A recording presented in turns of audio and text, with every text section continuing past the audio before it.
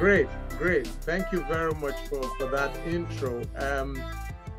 Just to kick this off and taking the cue from what you just shared, working across 54 countries and your vast experience supporting teams and organizations, what would be the key takeaway points for leaders that you imagine trends in how leadership has changed from a personal level to organizational leadership levels, maybe in the public or private domain, whichever one you like? What would be the emerging trends that you see that leaders should pay attention to?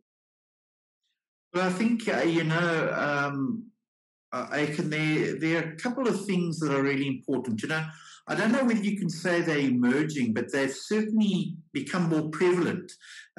It's talent management and finding the right people.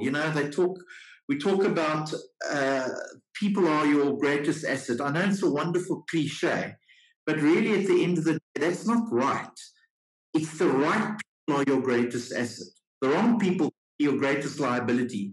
So it's really important that we make sure that we headhunt the right kind of talent.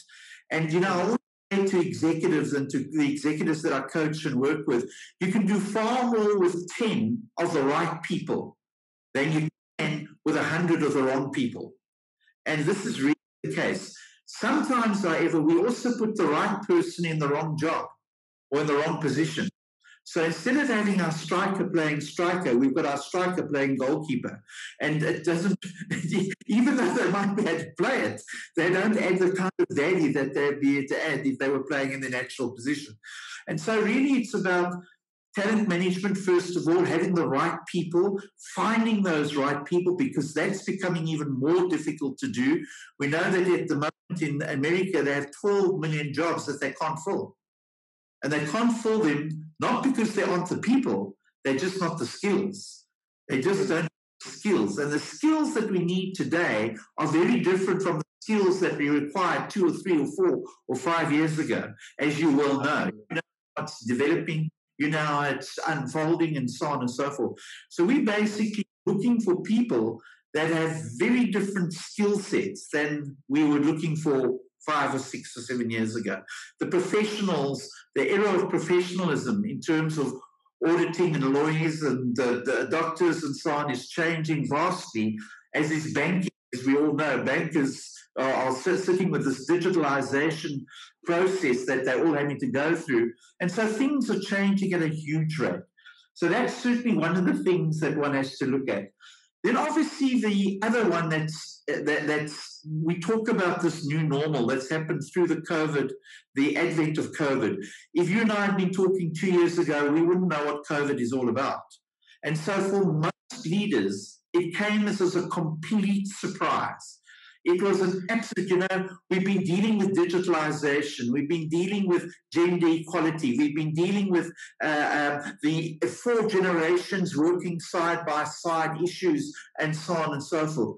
But nothing has hit the world and business as harshly and as profoundly as the COVID-19 virus. And so you mentioned it. You're talking about 80% of people now looking at working from home. What's been interesting in terms of that COVID-19 virus, Aiken, is that they've shown that people working from home are far more productive, but not within a virus, not within a pandemic. In fact, they're less productive within a pandemic.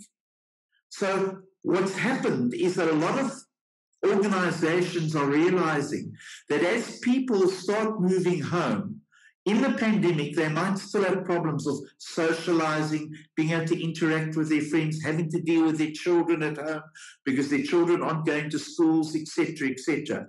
When that's all fine, when we don't have a pandemic and things are back to normal, it's far more productive working from home than it is back in the office. You don't have the stress of travel. You don't have the interruptions that you normally get, all those sort of things. So research is showing that that's something we're going to have to deal with moving forward. You also tend to find that leaders spend their time a lot differently. Prior to the COVID, during COVID and after COVID and so on. And those are just things that we're looking at. Leaders having to step up during these type of crises, the Ebola crisis that you had in West Africa, especially in Liberia and Sierra Leone and places like that, and now the COVID virus, and we're going to have many more going forward. And how do we step up and deal with these kind of crises as they hit the organizations? And then possibly one of the most challenging aspects of modern day leadership is how do we deal with our team players who are suffering burnout? And I don't think enough leaders understand how important that really is, because that burnout can lead to adrenal fatigue. And that adrenal fatigue can really cause people, and I'm not talking about COVID here, but can really cause people not to perform, even though they want to perform. So these are things that leaders have to look out for and be aware of nowadays. Wow. Thank you very much. Thank you very much.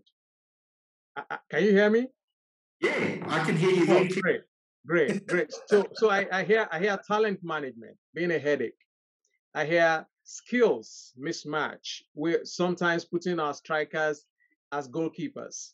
And that's because the skills needed for today's workforce is slightly different from what used to happen.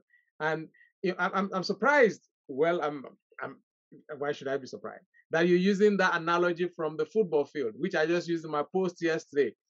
That what's your bench looking like? I mean, a good coach, you want to change the formation when your play isn't going the way you want, and then you look at we're going to tweak the game. And I love football. I won't tell you which club I support in the Premier League, because then you make fun of me.